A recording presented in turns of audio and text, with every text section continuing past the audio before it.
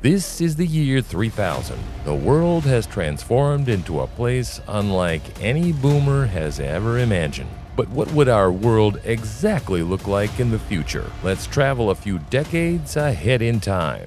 Our planet will not be the epicenter of the whole revolution. It would be us, the humans. We're about to become what's known as a Type 2 civilization in the Kardashev Scale.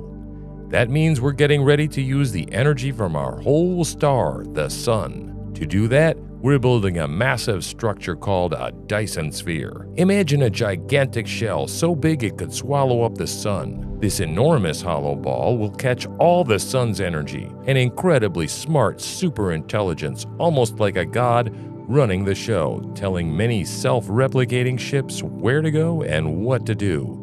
They're getting the materials they need from our asteroid belt, the Kuiper Belt near Pluto, and the Oort Cloud at the edge of the solar system. This Dyson Sphere will collect more energy in a single second than we've used in centuries. The inside of the sphere will have gravity just like the Earth's and will be made from totally new forms of matter. It's all so that the Dyson Sphere can hold itself together. The sphere's surface is so large it's like having millions of Earths together. Some areas of this sphere could be turned into living spaces by ensuring the availability of air, water, and land. It could be a new home for all kinds of beings, including humans, transhumans, clones, and androids. And the Dyson Sphere isn't the end of the story. We're also planning to build more of these structures around other stars. And while they're gathering all this star stuff, we're going to cool down the Sun and extend its life for billions of years. This is a huge, thrilling leap forward for all of humanity. Not only does it ensure a drastic change in the way of life, but also its longevity. Yes, this is the year 3000, so some people who were born way back in the early 2100s are still around today. This has been possible thanks to an amazing development called digital immortality. A lot of these long-lived people spend their time in really lifelike computer simulations. They're so real, in fact, that it feels like they're actually living in a physical world. Other people who've lived for hundreds of years are doing so in specially made bodies. These are artificial but feel like the real thing. Now, you might wonder what people do with all that extra time. Well, some of the richest and most influential people from the past have used their immortality to keep running big businesses and governments for hundreds of years. It's like they've built huge empires that last for ages. But running things for so long can get pretty complicated. That's why these people have made digital copies of themselves to help manage different parts of their businesses. Each of these digital clones can take care of a different part of the organization. So there you have it. Thanks to digital immortality, people don't have to worry about getting old anymore. They can live for hundreds of years, either in realistic computer simulations or in specially made bodies. If people can be simulated, then why not a galaxy? By that we mean that till the year 3000, an entire galaxy would have been brought to life in a digital dimension. These simulated universes will so intricately mimic ours that it would have atoms and physical laws akin to our reality. With this coded cosmos, civilizations would be blossoming on various planets and moons, living their lives in utter certainty of the reality of their existence. Already, the most advanced among these civilizations have begun peering into the depths of their simulated space, inventing telescopes to gaze upon the cosmic theater unfolding around them. To accommodate their curiosity, the simulated universe projects detailed holographic depictions of distant galaxies, a view into the unknown designed to satiate their scientific endeavors. The journey of these virtual societies parallels our own historical progression as they stand at the brink of a significant milestone. They are on the cusp of birthing their first artificial intelligence, a technological marvel that mirrors humanity's achievements in the early 2000s. It's a testament to the profound complexity of this digital universe, which faithfully replicates the evolutionary journey of civilizations. If that is the thing, don't you think that we might be living in a simulation as well?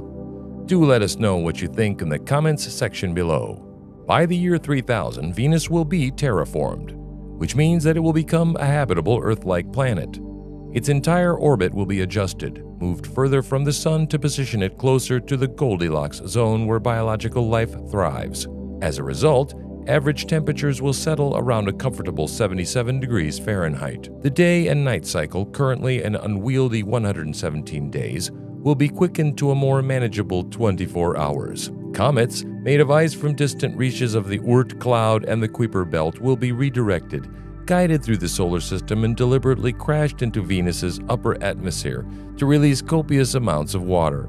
Concurrent to this, a mammoth task of removing carbon dioxide from Venus's atmosphere will be undertaken. This will be made possible by dispersing swarms of nanobots into the air. These minuscule machines will soak up carbon dioxide and other toxic gases, replacing them with a breathable mix that replicates Earth's atmosphere. But there is a planet that would be terraformed way before Venus. Yes, we are talking about Elon Musk's favorite red ball, Mars. By the time we reach the 2300s, we will witness the formation of frozen lakes and ponds in various regions on Mars. Following this, we'll successfully cultivate the first genetically adapted mosses and lichens, hardy life forms capable of withstanding harsh environments. As we step into the 2400s, entire seas and oceans will begin to materialize, accompanied by the advent of the first trees, diverse plant species, and insects. This vibrant burst of life will trigger a series of chain reactions and positive feedback loops, fueling the process with even greater momentum. By the time we transition into the 2500s, we'll witness an infusion of diverse animal life, including fish, birds, reptiles, and mammals on the red planet. Eventually, the day will come when Mars will be declared safe for non-enhanced, fully biological humans to stroll its surface without the need for protective spacesuits. Through our relentless efforts and technological prowess, we have sculpted a second Earth. Not just one or two, but by the year 3000, the number of inhabitable planets would be around 100,000. After a few centuries, humans will extend their reach into the cosmos, inhabiting a region spanning nearly 1,000 light-years in radius. This monumental leap in space exploration will signify our species' presence across about 2% of the entire span of our home galaxy, the Milky Way. The new frontiers of our living space will comprise Earth-like worlds, including planets, moons, and asteroids, each possessing the essential conditions to nurture biological life. We just stated that in the first phase of terraforming Mars, biological beings will be made to survive there.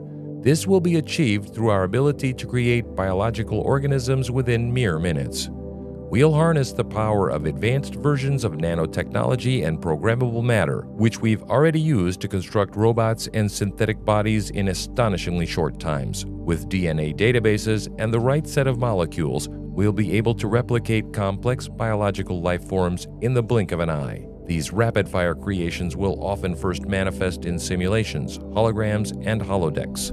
We will also be able to fine-tune their appearances and behaviors before we introduce them into the physical world.